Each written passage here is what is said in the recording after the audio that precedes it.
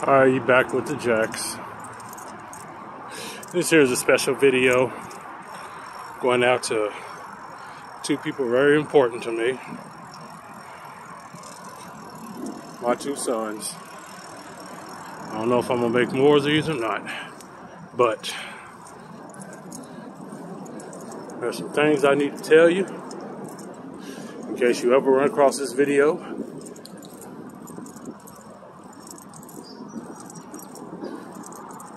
About what went down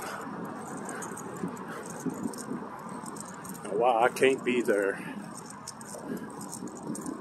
and why I missed all your accomplishments and things like that. I'm just going to start with the beginning, where, excuse me while I gather my thoughts, but I'm starting at the beginning where that day, on Lucas' birthday, first birthday, when you're a deplorable, despicable mother, kicked me out of the apartment that was technically still mine. My name was still on the lease. My name was still on the LG&E. It was still mine. And Zach, you might remember most of this because you were 4.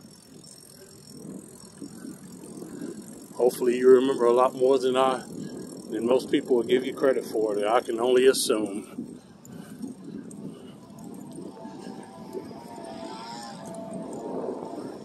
And I wish I hadn't started this video in portrait, because now it's stuck like this now. So, I had broken up with your mother because I wasn't happy and she wasn't happy. And most of the time, all we did was argue. And you should know that, Zach. If you remember anything, you remember that. Well, I wanted both of us to be happy, but she wanted to get vindictive and sinister.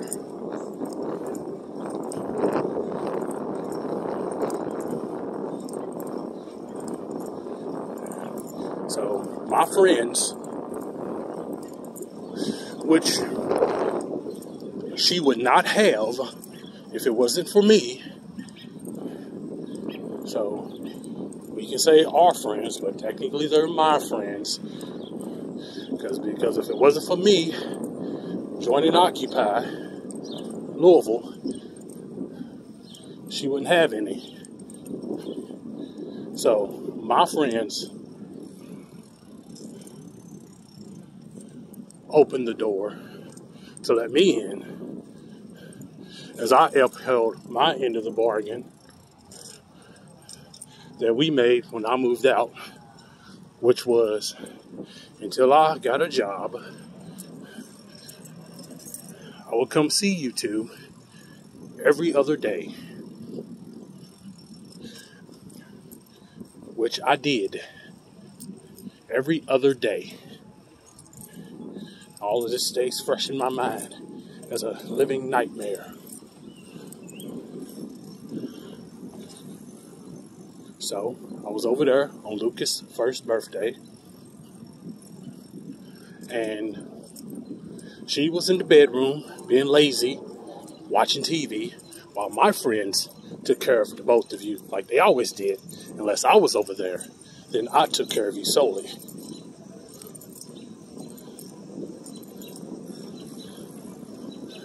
I'm there maybe 10 minutes, taking care of Lucas, getting ready to feed him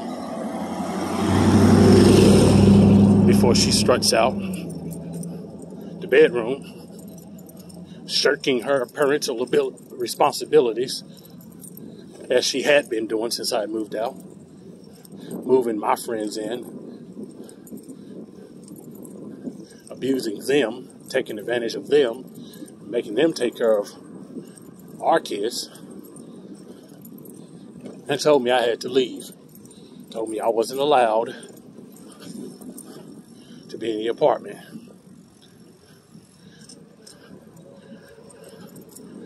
Without her man-child of a boyfriend present, even though it was still my apartment and I was still on the lease and the bills.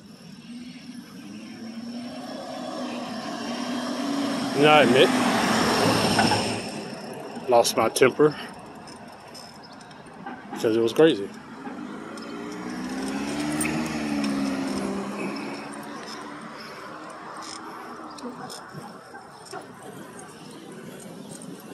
But what I did was I lost my temper and I cussed her out. And your Uncle Will was with me. And he can recant that, I'm pretty sure. I don't know what lies or deceit she tells you, or has told her side of the family, your side, other side of the family.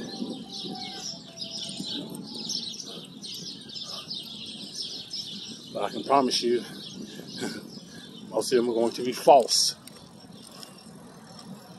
But truth is, I did lose my temper. I did yell and cuss and things, and Zach, I'm pretty sure you remember. But the things she probably said I did not do. The things she told the courts.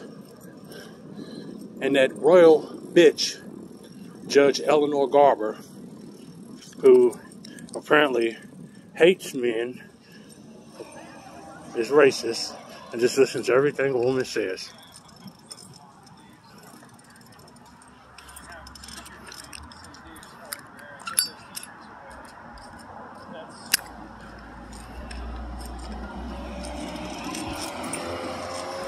I didn't threaten to kill anybody. I didn't threaten to shoot anybody. Nobody. Because one, they're my friends. They were my friends first.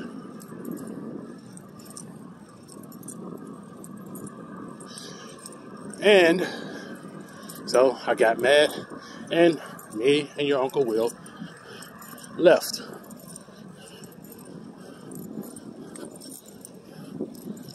A couple of days later, she put a domestic violence order on me. The domestic violence order is when one spouse or close friend is abusive to the other in ways that are inhumane, whether verbally or physically.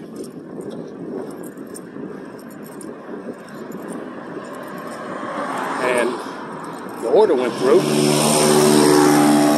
So even though I'm technically still supposed to be with custody, supposed to be joint custody, I can't see you. And it has been 10 years.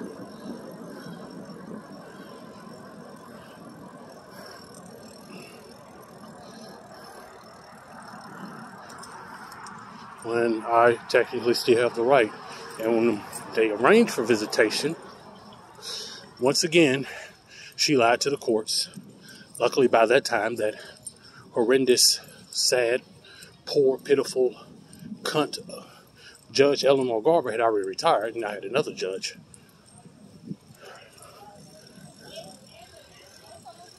But she lied to them and said that I had to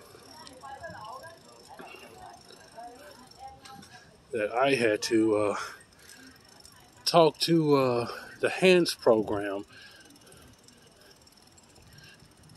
to Lucas, physical therapist,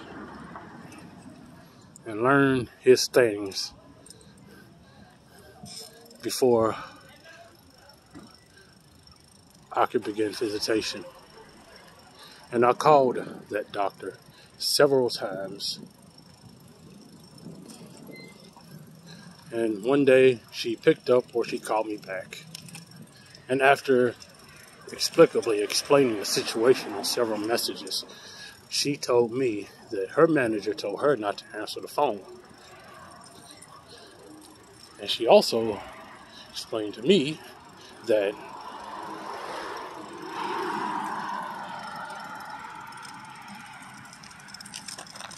she had no information whatsoever about any court proceedings that will lead up to the visitation that I was supposed to get with you two.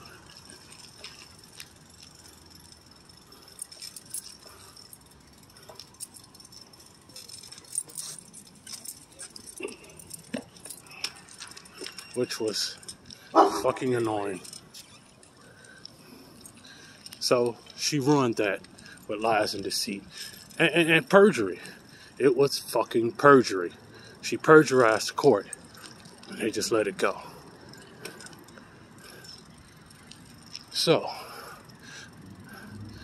and because she's so vindictive and so petty, not only do I get to see you, but neither did your grandma and your granddad, my mom and dad,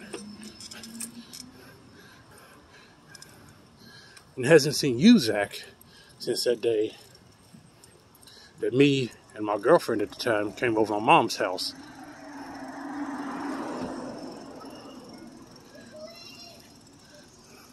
So, and you will never see your grandpa again because he died. I don't know if you two know he died. And it wouldn't even take y'all to the funeral or the wake. So that is all I'm going to say now, because I am at my destination. I love you boys. And I guess there will be another video.